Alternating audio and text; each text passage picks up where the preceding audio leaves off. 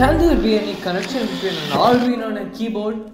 Yeah, of course it's possible. That's all the video is about.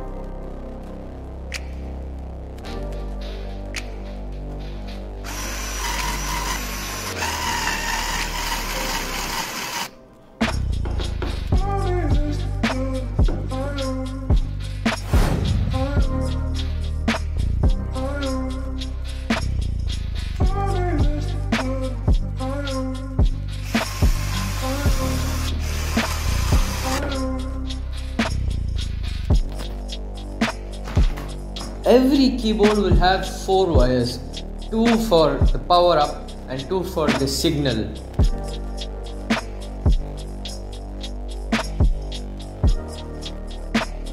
After completing all of the connections, it's now time to upload the code. The link to the code is given in the description.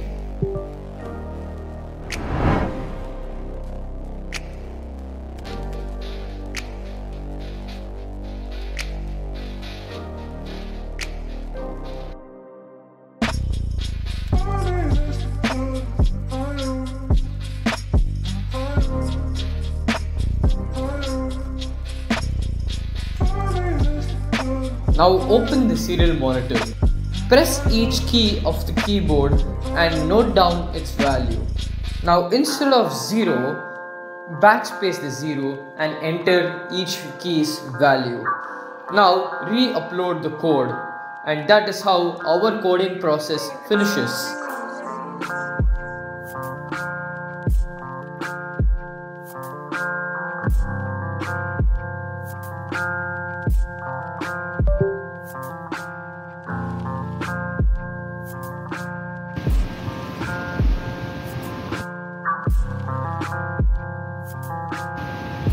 Here, after pressing one key, the motor will continuously spin until you press spacebar, which releases the motors, that is, makes the motor stop moving.